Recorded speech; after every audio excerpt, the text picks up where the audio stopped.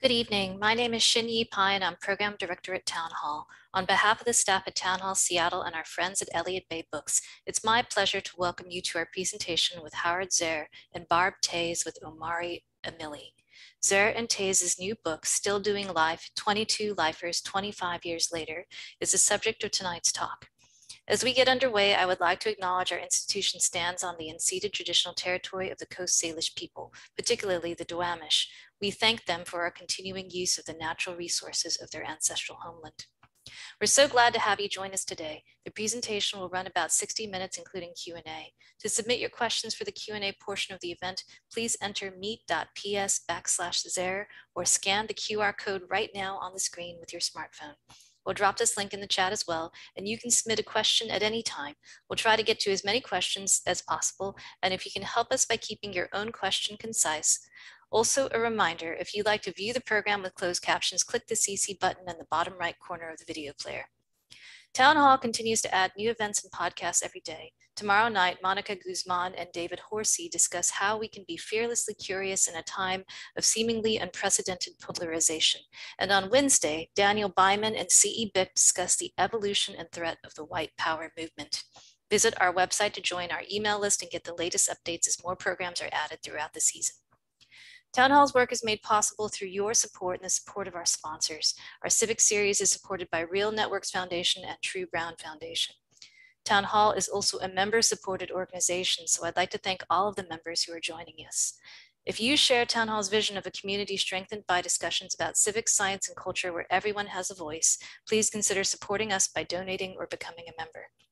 Lastly, you'll absolutely want to dig into tonight's topic by purchasing your own copy of the author's book. Please use the link in the chat below to pick up your copy through Elliott Bay Books.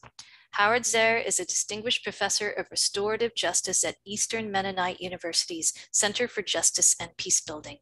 He is the author of the best-selling The Little Book of Restorative Justice and Doing Life, among other titles. Barb Toews is Associate Professor of Criminal Justice at the University of Washington, Tacoma. She is the author of The Little Book of Restorative Justice for People in Prison and the co-author with Howard Zehr of Critical Issues in Restorative Justice. Toews is the editor of the Little Books in Restorative Justice series and lives in Tacoma. Omari Amili is an author, educator, and father of 6 from Seattle, Washington. With a childhood dominated by chronic instability rooted in his parents' addiction, Omari found himself a product of the school-to-prison pipeline. After serving time on 30 felony convictions for bank fraud, he turned his life around and pursued post-secondary education, climbing from a GED to a master's degree.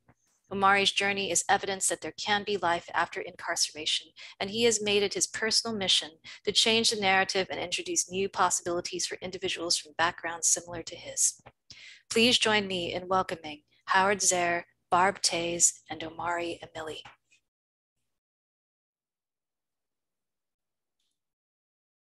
Thank you for the wonderful introduction. I am glad to be here in conversation with you all.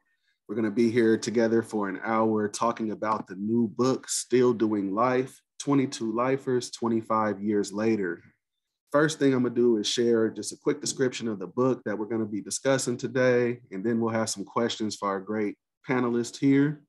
So in 1996, Howard Zehr, a restorative justice activist and photographer, published Doing Life, a book of photo portraits of individuals serving life sentences without the possibility of parole in Pennsylvania prisons. 25 years later, Zehr revisited many of the same individuals and photographed them in the same poses.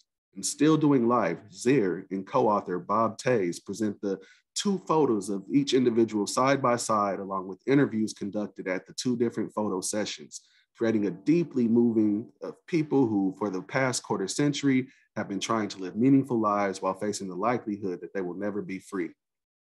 In the tradition of other compelling photo books, including Milton Raghavan's Triptychs and Nicholas Nixon's The Brown Sisters Still Doing Life, offers a riveting longitudinal look at a group of people over an extended period of time. In this case, with complex and problematic implications for the American criminal justice system. Each night in the United States, more than 200,000 men and women incarcerated in state and federal prisons will go to sleep with the reality that they may die without ever returning home. There could be no more compelling book to challenge readers to think seriously about the consequences of life sentences.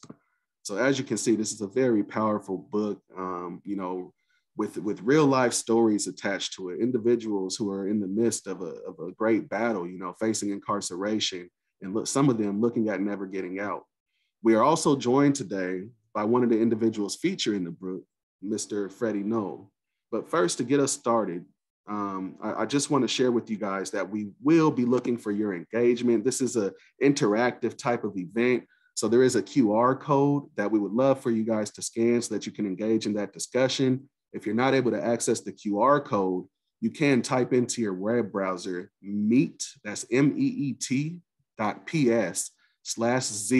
Zehr, and that'll bring you to a web page where you can engage in conversation with the authors here and Freddie, who was featured in the book, as well as myself.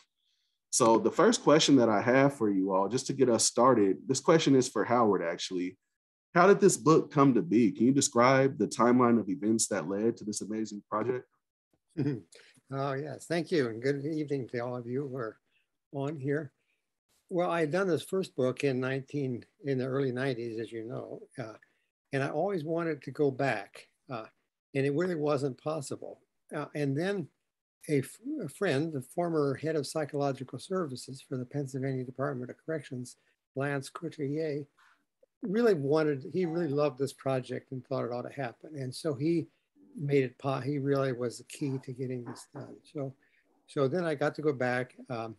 I didn't want to be too ambitious. I was afraid I wasn't going to get permission. So I picked 22.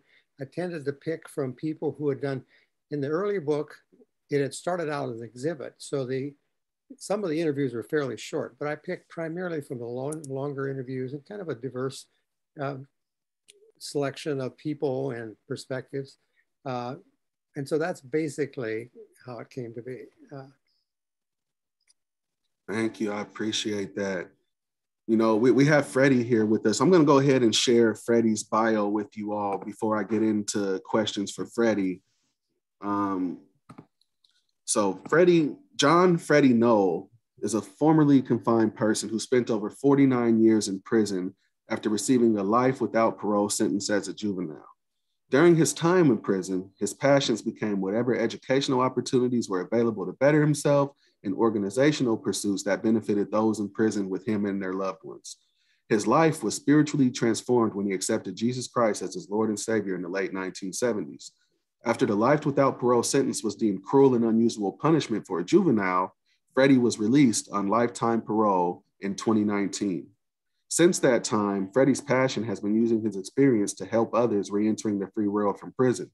He is currently working with Yoke Fellowship Prison Ministry in that capacity as a council chairman and member of the board of directors. Freddie is also on the board of PAR Recycle Works.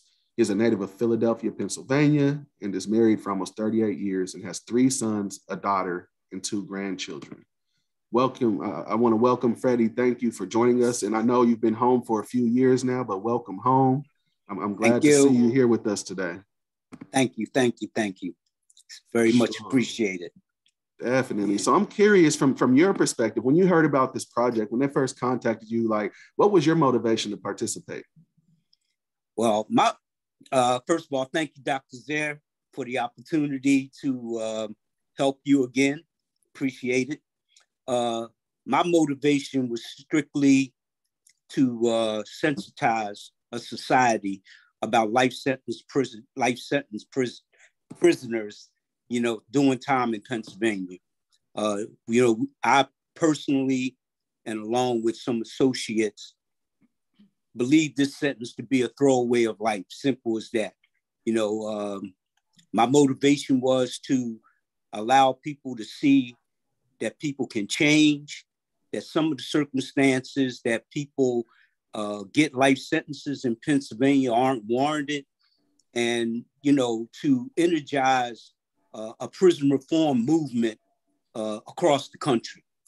I know that's a lot, but that was my motivation for just being one of the people at that time that felt that their sentence was egregious in so many different ways, and that the system itself may not have allowed me to survive it, because It's not a rehabilitation system, it's a punishment system. And that was primarily my motivation for being involved with Dr. Zehr. Definitely. You know, that sounds like an amazing reason to get involved. And, you know, obviously we see that things can change, because at the time of your first photo shoot and interview, you know, you were looking at doing life, never getting out. And eventually you ended up being released. So we do see that through criminal justice reform, through people getting out there advocating, sharing their stories, we can see change within this very damaging system. So before we get to the next question, we have a few videos that we're going to share with you guys. It's excerpts from the book, from individuals. The people reading it are not the individuals who are featured in the book, but it is their words and their story. So the first one we're going to share with you guys today is from Bruce Norris. Let's go ahead and get into that video, and then we'll continue our discussion.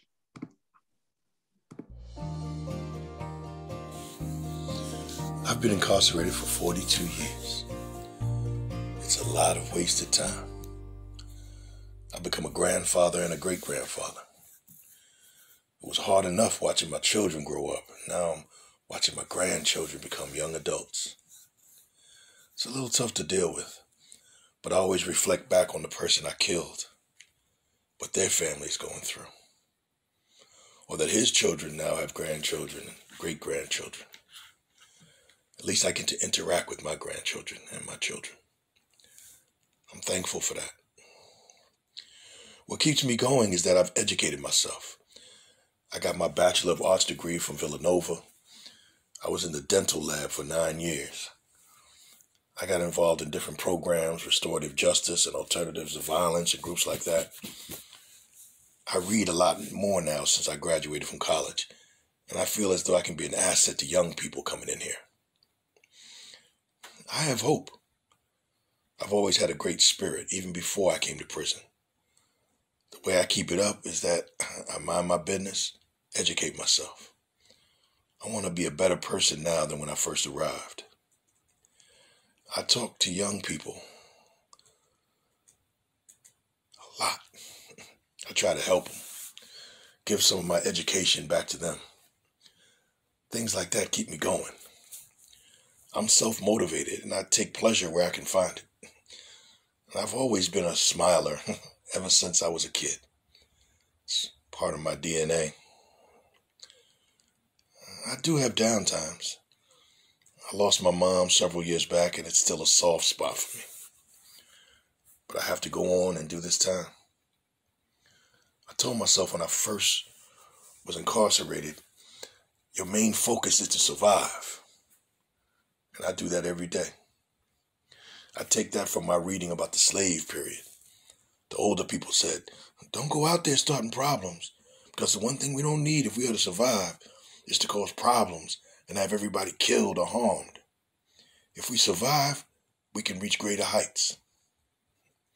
That's my motivation. I like reading things by and about African Americans. I just finished reading the 2 Barack Obama books, Dreams from My Father and The Audacity of Hope. I've learned that no matter where you are, what you do, who you are, or who you think you are, you always have to give back. You have to reach down, reach back, and help others.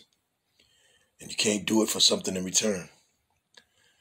It's little things like writing or reading a letter for somebody, or sharing books with people who might appreciate them. I give my time to young people because I wouldn't want my children to come into this institution and not have somebody who's older that they could look up to and be friends with. I tell them about my process and what I've been through, and they sit there listening. They don't cut me off. They allow me to speak. I always felt I should have been a counselor. I have a lot to say to them about how they should conduct themselves and what they should be getting involved in. I've always believed in the philosophy, each one teach one. I'm proud and satisfied where I am right here, other than the fact that I don't know if I'll ever get out. I think I've done everything that's humanly possible to show that I deserve a second chance. I hope others will think so too. Powerful, powerful stuff there. So in this excerpt, this question can be answered by anyone. So in this excerpt, Bruce, he talked about earning an education, you know, speaking to young people as much as possible, giving back. You know, he talked about each one, teach one. You know, it's pretty apparent that he's experienced tremendous growth despite his incarceration. I'm curious from the authors, was this a theme amongst many people featured in the book, or was this unique to Bruce? I would say this is a theme that covered most people, if not everybody in the book.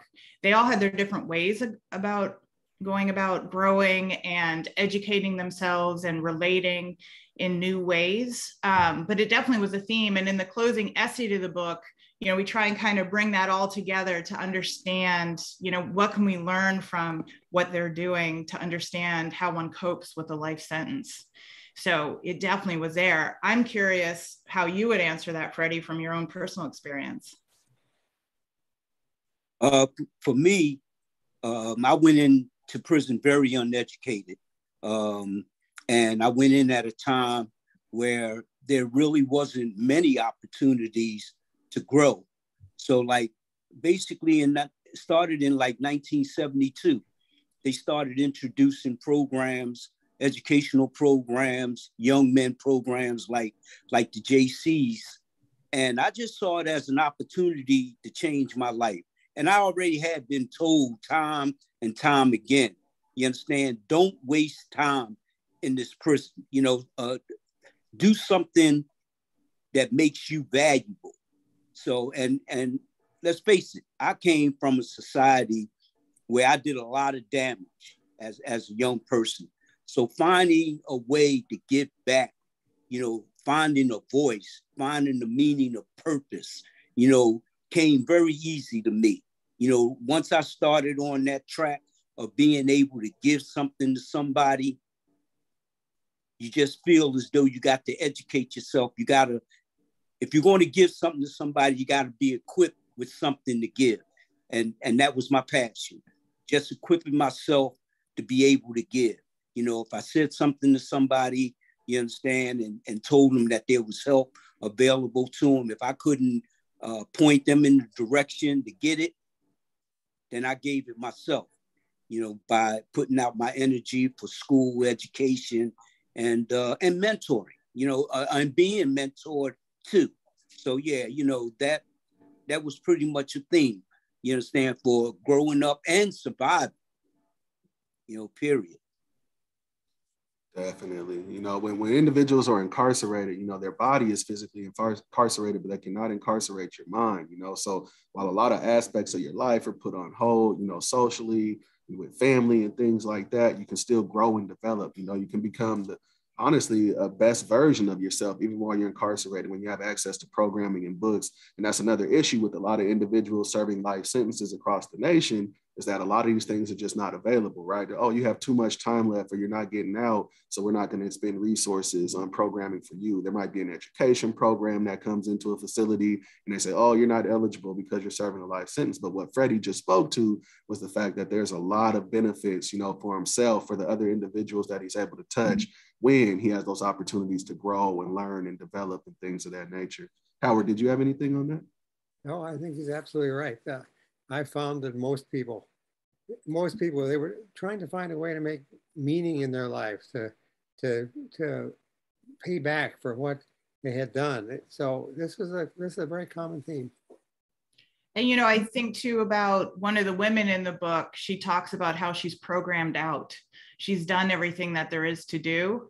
And so, you know, it speaks to the ambition and the work and the involvement that so many of these men and women have, but also needing more. And, you know, that question of what do we do when we've done everything? How do we keep finding that hope and keep finding that meaning in our lives?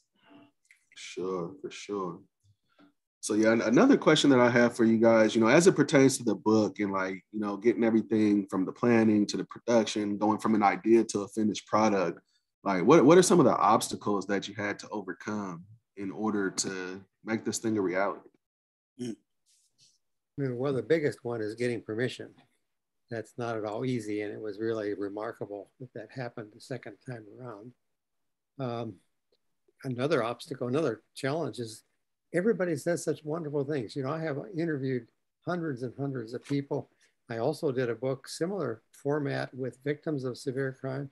Everybody said something worthwhile. It's just amazing. And trying to get that down into a manageable bite is really, really hard. Mm-hmm. Barb, do you have any other? Yeah, there's always, just the difficulty of getting a manuscript together, those sorts of things. But I really think about the men and women in the book really trusted us with their images and with their words. And, we take that really deeply and we honor that. And so not necessarily an obstacle, but a challenge is just being so respectful because people have given of themselves in it, and making sure that we have portrayed them in the best way possible and been true to their words, and are actually putting, we're responsible for putting them out there and making sure that we do it in a way that really shines for their humanity and respects who they are, and really the gift that they've given us and the trust that they've given us to do that. For sure. Yeah. And I've been in position, interviewing folks and then having their work, even when you're going through transcription and things like that, there's just so many messages that can not come out right, so it does take a deep trust, to share your story through another individual. So kind of along these lines, I was going to ask this question a little later in discussion, but like speaking of trust and things of that nature, this question is for you, Barb. So on page 5 of the copy of the book that I have, which was a pre-publishing copy, is a page titled Acknowledging Our Bias in Language. Why was it important to include that in the book? Yeah, there are kind of two things around why we wrote that section. So often the words that we use to identify people who are incarcerated really shorten or make great social distance between us and people who are incarcerated, and really create a us them, and leave people as these unidimensional kinds of beings where it's easy to think of them as just a prisoner, just an inmate, a felon, a con. We know what the words are that we use people. And so we wanted to be very clear that we wanted to reduce that social distance, and that we were going to really try and avoid the language of prisoner and inmate. And I don't think those words are anywhere that by our pen in that book, and instead wanted to use other words such as men and women. And, we talk about people who are responsible for causing harm and people who have been harmed, and really trying to use humanizing language around that. Now, we do use the language of lifer. That is not generally considered a pejorative term. And so we did use that language in the book. And when I say not usually considered a pejorative term, I mean by people who have this sentence. And we're also very aware, Howard and I are both white individuals. We come from privileged backgrounds. We have advanced degrees. Financially, we're doing okay. And we don't represent those people who are disproportionately incarcerated. And so we wanted to just name that and call that out, and be aware that, be aware and let people know that we were aware of potential biases that we could be bringing into this process, and that we understand their words through our lenses. So just wanting to acknowledge that, because we think it's really important. Sure, appreciate that. So I think right now we should probably transition into our second video that we have from individual featured in the book, and that is Mr. Craig Datesman. So let's go ahead and watch Craig's video, and then we'll get back to our discussion.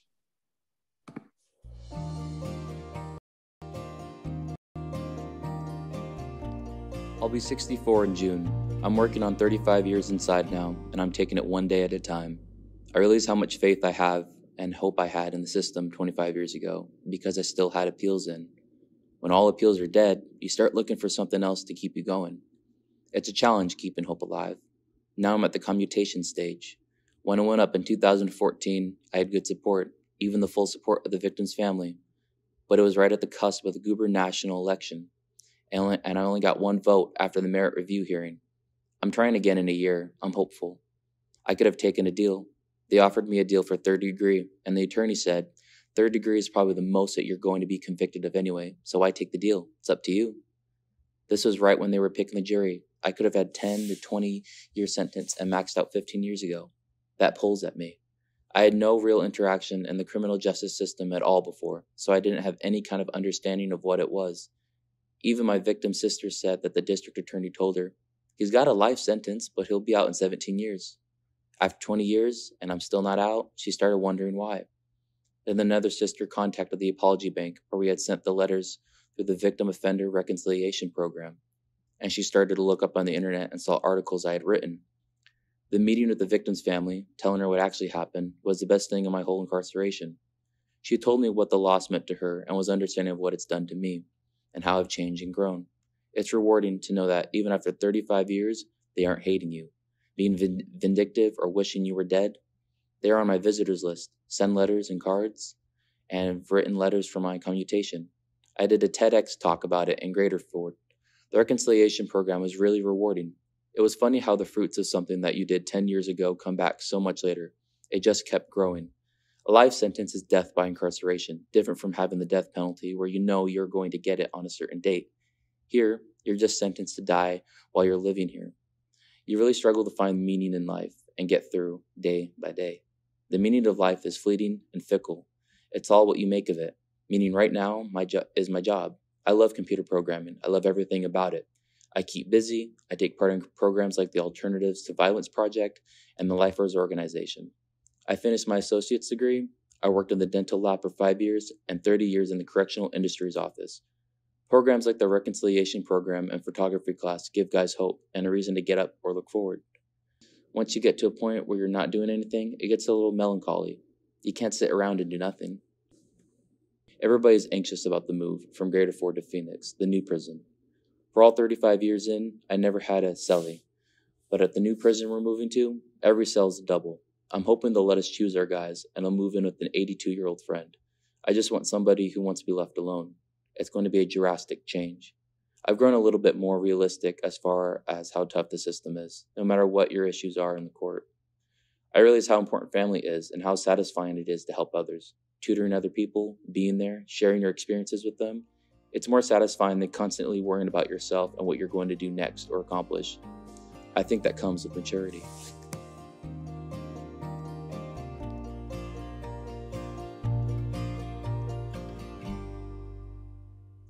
A lot of powerful stuff there, from the conversation about the relationship with his victims to being sentenced to death by incarceration to the educational aspects. Just such a powerful excerpt there.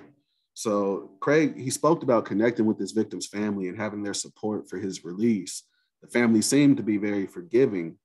Do you believe that stories like Craig's can play a role in shifting to a more forgiving society as a whole? And either of you three can answer this. I'd love to hear from all three of you. Well, if you don't mind, I'll chime in first. And I'm going to say no. And here's why. Because in the grammar scheme of things, these people don't even know what's going on behind the scenes. They don't know what prejudice is, that the system holds for people that, like Craig, like others, like Bruce, you understand, that demonstrate the ability to want to change and help others. Sometimes that don't go over well in prison. Challenging the system for better programming, family involvement, more education so you can be properly prepared whenever, you have the opportunity to leave. For most lifers, you have to literally make your way. The system do not call lifers in to say, come on and get an education, come on and get involved in this program because, we got something for you. No, they don't have anything for you. You got to admire people like Craig, like Bruce, and even myself that just decide to try to be in whatever number comes up for you by being the best that you can. It don't always work out that way. A lot of times they don't consider the depth of your education and your giving in prison. If you don't keep your own records of your personal involvement and growth and understanding, a lot of times that information isn't even in your records. So, family outside playing a part is very, very, I would say, very minute. It holds a heavy bit of weight for the person to know that the family or somebody that you've done damage to is willing to forgive you. If you're spiritual, for me, that's big. A family member forgiving me, that puts me in line with my faith base. But as far as the institution is concerned, they may look at that as a manipulation and just keep on stepping. For sure. I appreciate you sharing your perspective.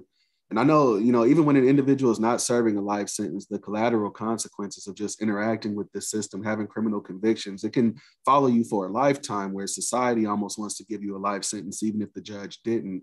But I'm curious to hear from Barb and Howard. What do you guys think about that as far as sharing these stories? Do you think that it can possibly lead to a more forgiving society? Well, I'm thinking first about Craig meeting with the victim or the surviving victims of the person that he killed. And, that process, just loosely call it victim offender dialogue, is part of the restorative justice philosophy. And I'm sure some people listening now are familiar with that. But with restorative justice, it starts from the place of the victim and how they've been hurt and what are their needs, and then designing a justice process to attend to those needs.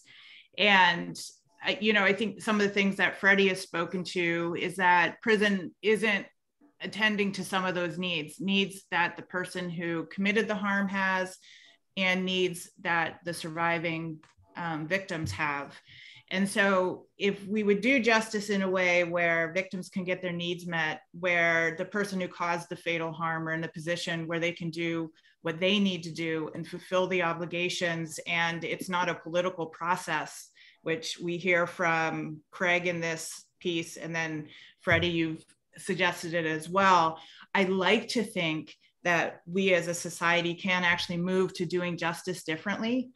Whether that always means that people are going to forgive, I don't know if that's required, but I do think, if we start addressing people's needs when they've been hurt, I do think we can get to a place in society where we think about justice very differently. Do I think it's going to happen next week? That I'm not sure, but I know for myself, and hopefully from this book and people, hearing about these real voices. And then also Howard has another book, Transcending, that he mentioned with survivors, that I like to think that these type of books and these different ways of thinking about doing justice can make a shift. I'm hopeful, I'm optimistic. My goal in these books is really, so much of our discussion around crime and justice is done in terms of stereotypes, generalizations, labels. My goal in these books is to let people present themselves without the stereotypic clues, so that we will listen to real people. And so you'll notice the photographs, they don't show bars. They show people the way I would want to be shown. I created a little studio inside the prison. I did the same thing with my book for survivors of crime. But the goal is, so we have to confront, listen to, interact with real people instead of stereotypes and generalizations. And I think that, my hope is that can make a difference. For sure. I'm going to show a few slides here so that people can see what these look like in the book. So there's Freddie. There's Freddie. Woohoo! And I think this is Bruce, who you heard from earlier. And just a word about Bruce while we're looking at his picture. He has since died in prison. He got a unanimous vote recommendation for commutation, which then needed to be signed by the governor. And sadly, while his application for commutation was sitting on the governor's desk, he died from COVID. So he sadly didn't actually get out, even though he was this close to doing that. But I'll just flip through a few more of these.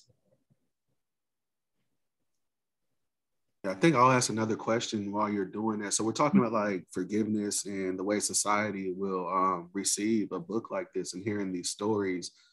One of the things that I know, there's this common phrase that hurt people, right? There's a lot of individuals who have committed crimes, violent crimes, nonviolent crimes. And before that ever took place, before they had ever victimized anyone, they had been victims themselves, many from childhood, right? Early child abuse, a lot of neglect, a lot of abandonment, sexual abuse, things of that nature. I was wondering, is trauma, not just trauma for the victim side, but for the individuals who were interviewed, was that also a theme that came out during these interviews, trauma that had been experienced? Definitely. When we were working on this manuscript, I was actually enrolled in 2 different trauma classes to improve my own knowledge about trauma and trauma healing in particular. And as we were pulling together the interviews and doing the editing and things like that, and these themes that were coming up, I was like, oh my gosh, this is all about trauma healing. And started to really go back and reread some of the interviews and realize all these connections between experiences with trauma, the trauma of incarceration, the trauma of actually harming other people, but then these really amazing ways that they were using getting an education, helping others, thinking about the people that they had hurt, how these were all forms of healing for them, and that they were on this pretty amazing healing journey themselves. And so we actually close off the book with an essay kind of looking at what people have read through the trauma lens, and particularly the trauma healing lens. So it's not just about, the trauma that they've experienced, but also their ability to transcend that and really persevere. Appreciate that. Howard or Freddie, do you guys have anything on that? Well, for me, I started being incarcerated when I was like 8 or 9 years old. And from like 1959 to about like 1968, I had stints in and out of the system. And yeah, that first experience of being traumatized, being taken away from my family and not understanding why, because, and when I say not understanding why, is because when I finished that little bit, they stuck me right back in the same environment. You understand? And it was like, back in survival mode. They didn't have support networks at that time. They should have, but they didn't. So, my thing was the streets. So yeah, that was a lot of trauma that always had me feeling as though I could pay the system back. When in reality, once I went to prison in 1969 and started developing my education and understanding who was really being hurt, you understand, by me trying to pay the system back, was me. The gaps in between watching sisters grow up, 3 or 4 brothers dying, my mother dying, my father dying. That was all trauma that I had to work through time and time again. And, the system didn't help me do that. They didn't have the tools for me to do that. I found the tools myself by, just believing that at this point in time, I could find something better to do with my life. And that was it. But yeah, trauma was definitely what motivated me, you understand, from the time I was like a preteen until I was like at least 20 or 21. Thank you for sharing that with us. Howard, do you have anything on it? They've said it well. I don't think I need to add anything. All right, cool. So let's go ahead and move into our final video. This is Yvonne Cloud. We'll go ahead and watch Yvonne's video and then continue our discussion. I'm more outspoken and mature now. I found my voice and I'm able to express myself. I'm coping in a better and more positive way that will benefit me as well as others in the community. Back then, when I was first interviewed, I was somewhat shy, still in denial. Didn't want to talk that much or let anybody know I had a life sentence. I still have the same determination to do positive things and give back to other people and change their lives for the better. I took a life, now I try to save lives. Even though I'm here, I can still make a difference and guide other people in the right direction. Peachy was definitely an influence on me. She met me at a time when I was in my 20s, acting like a little kid, running around and doing the wrong things. I had all this potential, and Peachy brought that out of me. It was a sad day when she passed away on Palm Sunday. It was like the whole campus stopped because she inspired so many people. I spent years and years facilitating groups, everything I could grab, inspired by Peachy. I worked 10 years in the drug and alcohol therapeutic community. I recently became a certified peer specialist. I go all over campus helping the young offenders, letting them know that even though they're here, they still can make good choices and not repeat their mistakes. I go door to door in the mental health unit, inspiring and motivating people, letting them know that there is hope. They can change. People have done it. I also work in admissions, so I talk to women as they come to the prison, letting them know about all the positive this institution has to offer. People come here and make things so much harder for themselves than it has to be. They come here with 2 to 4 years and end up doing the whole 4 years when they don't have to. It's all in the way we think. If you think positive, 9 times out of 10, you're going to do positive things. If you think negative, your behavior is going to reflect that. In 1993, I came close to getting my degree before they snatched away the Pell Grants. I had training for the hospice program. I worked in Project Impact for 5 years. I received the Lisa Wagner Award in 2004 for all the good things I've done as far as school. I received the Inmate of the Year Award in 2006. I've been doing a lot of positive things for a long time. Even though I don't know what the future holds, I'm determined to stay on the straight and narrow and continue to help other people. Pay it forward. Teach others what somebody taught me. That's what I do mostly, even on weekends.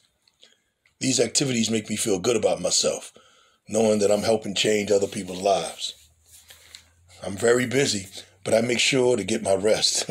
It's mandatory, or I wouldn't be able to do any of this. Most of the older lifers are mentors.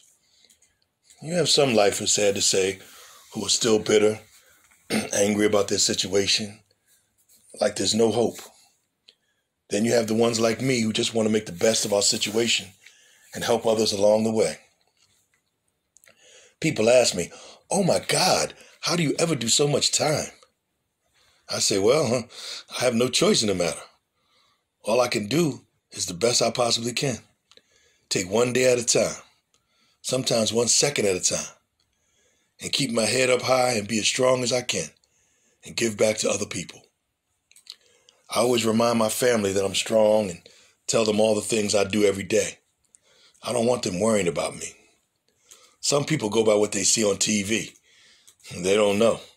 They never been here. So it's our job to let them know that we're okay. I try my best to keep them strong and let them know that I'm taking good care of myself. Thank God my son has never been in trouble. Doing Life is in the library. It reached all over the campus. A lot of people really appreciate that, and a lot of them didn't know about life sentences. Some inmates walk by us every day and don't have a clue unless they sit down and talk to us. The book brought up a lot of people's awareness about life sentences and how we cope with it from day to day. It has taken me many years to forgive myself for the wrongs I've done. I didn't have any right to take the life of another human being, and I have deep remorse for doing so. If I could turn back the hands of time and make a difference, different choice, I would. But I can't. Today, I'm still suffering the consequences for my actions on that fateful day 37 and a half years ago. Once again, very, very powerful. I do want to remind the audience that we'll be engaging in an audience discussion, either through the QR code that was shared with you earlier or at meet.ps/Zehr. That's meet.ps/ZEHR, where you can put your questions in to engage with our trio here. So Yvonne mentioned that her educational opportunities ceased in 1993 when Pell Grants were taken away. Well, in December 2020, Pell Grants were reinstated for incarcerated people. There was a bill in the state of Washington, SB 5036, that was introduced. It was something that would allow those sentenced to life at a chance at being released. They can go petition for their release. As many know, in the state of Washington, we don't have parole here, which we have in some other states. So this bill would allow something like parole. And it's kind of controversial. You know, some of the biggest opponents were victims of Gary Ridgway, the Green River Killer, who would potentially be eligible to ask for release under the law. Doesn't mean he would get it, but he'd be able to ask for release under the law. So I'm curious, are you aware of any other legislation, not just in Washington state, but across the nation, that positively impacts individuals such as those featured in the book? Yeah, there's increasingly more and more states that are looking at having, second chance acts or, things like that, either geared at juveniles so that, just helping them get out and kind of moving that forward since it's a Supreme Court decision. But also looking more national kinds of things. We're looking at, at 20 years, setting it up that people can ask for parole, and really doing away with life without the possibility of parole and at least giving people a chance to ask for parole. So there is more and more happening in that regard. There's challenges. There's definitely people who are opposed to it, people who are very much in support of it.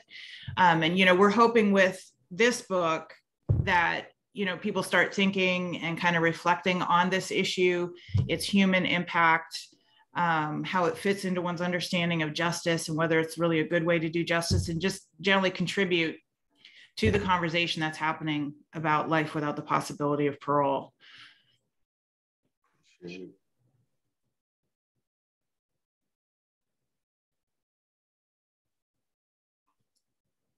Freddie, can you speak a little bit about the change that led to your release?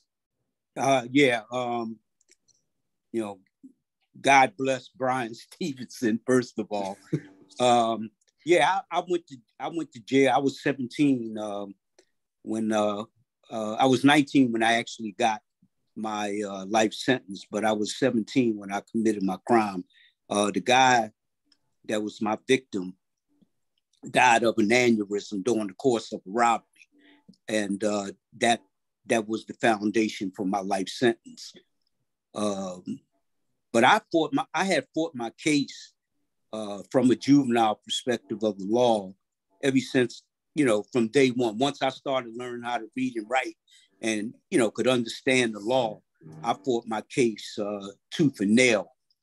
But that's the only thing that got me out of jail. I seriously believe that. I believe, of course, that God had his hand on Brian, hearing prayers. He touched Brian, go up there and take care of that, But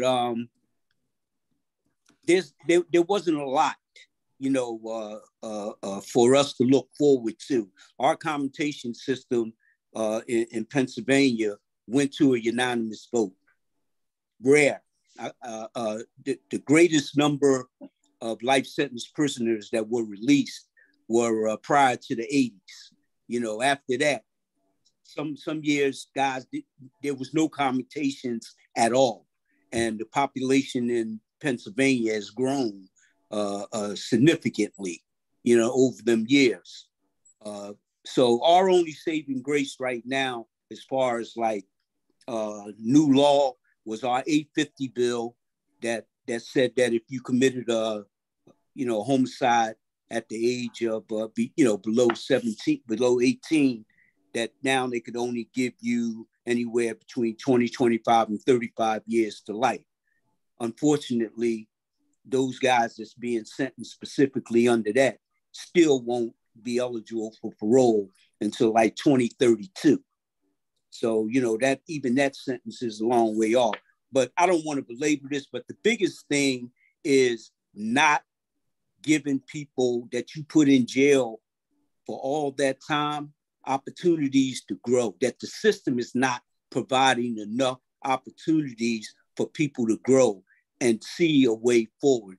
If they don't give you anything, they want you to change and they look at change, but they don't give you anything to change with.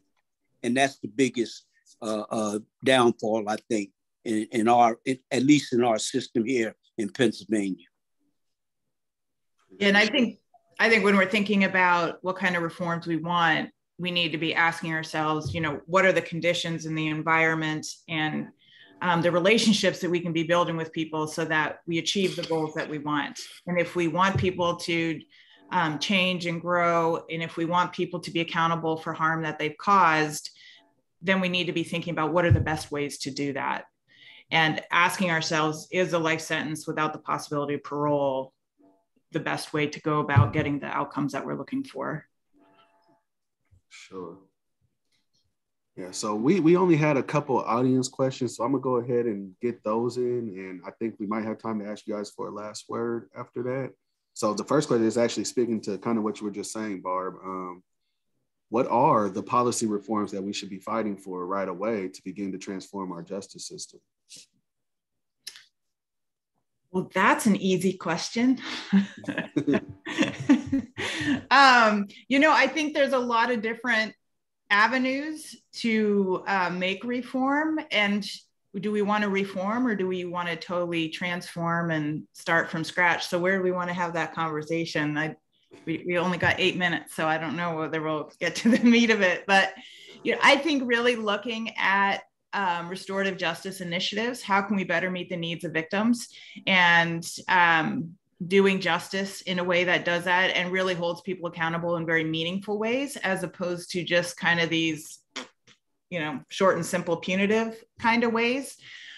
There's also some really great work that's happening around what we call transformative justice, which is really looking at what are the social structures that are going on, including racial justice and racial inequity, that are contributing to severe disproportionality in the criminal justice system, and people who are even bringing those together in really some amazing ways, including in Seattle. I think really looking at, these extreme sentences, can we start some momentum of reducing them, getting rid of them? Some people would argue we need to abolish them. I certainly have my position on what I think should happen, but with the book, we just want people to begin thinking about these sorts of things. And finding the people that are doing some of the work that you want to be doing. We certainly can also be having conversation about, what does it mean to abolish prisons? What does it mean to defund the police? And what does that mean for the kind of society that we want to be creating for ourselves? So with the time that we got, that's what I got. For sure. Freddie, Howard, you guys have anything? Yeah, well, like Barb said, for me, I think we need a dynamic within our systems to look at people before those sentences that they give them. Okay, we have, the statute calls for a certain sentence of a person, but we need to look at what circumstances brought those people to prison in the first place. A lot of them is, poverty, uneducation, you understand, bad home situations, domestic, not having any real understanding of family orientation, community orientations. If a guy comes to prison and suddenly he comes to prison at 18 or 19, and at 25, he gets a spark and changes his life around, we got to reward that. We got to be able to come back and say, look, this guy got a 40-year sentence. He got 15 years in. Let's see if we can, do something with him. Let's see where he's at. We don't have that. So a lot of sentences are overkill. And like I said, you can't take away the fact that it's disproportionately given. One more thing I want to say is, like, we got a district attorney in Philadelphia, Larry Krasner.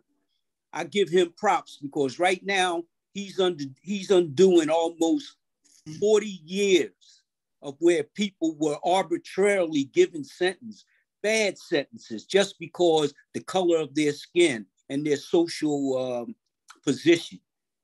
We need people to look at the person, the environment, and everything that contributes to a person coming to prison and putting their life in situations that are not normal in our society. Appreciate that. You know, I want to just quick give a shout out to a book.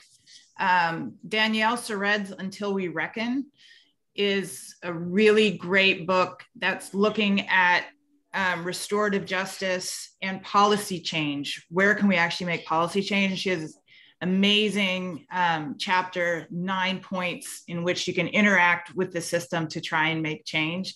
So if anyone is interested in doing further reading on restorative justice and linking it to some of the bigger issues, as well as policy change and how we understand what prosecutors do, what law enforcement does, collateral consequences of incarceration, I highly recommend Until We Reckon. And our book, of course. Thank you. So many of the men and women that I talked to really had a burden to keep other people from doing what they did.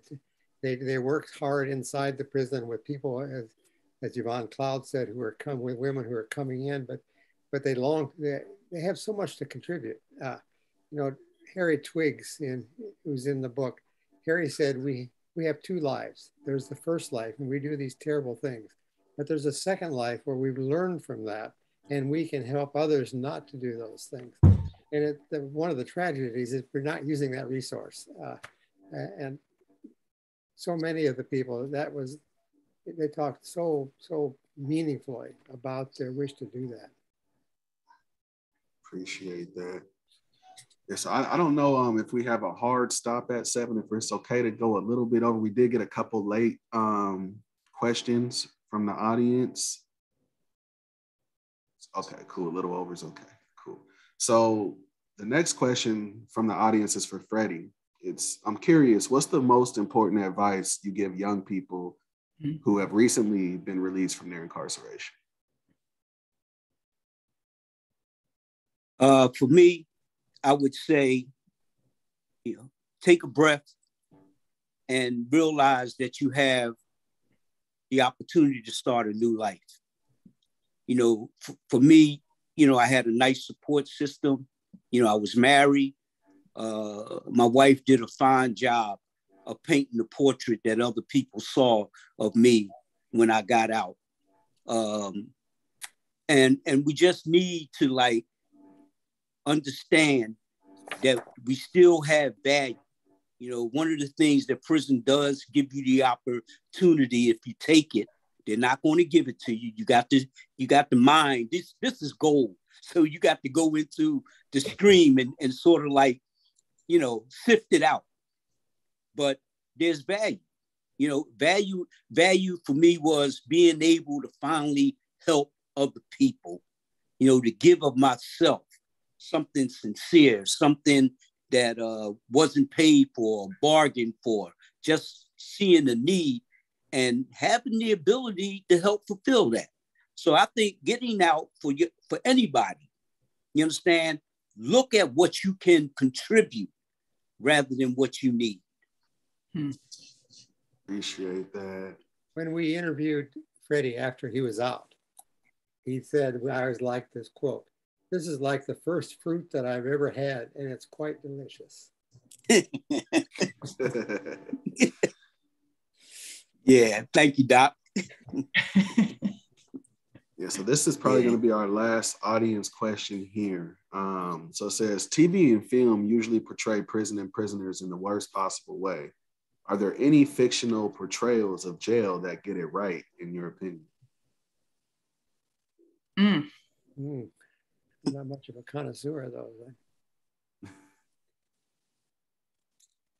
No.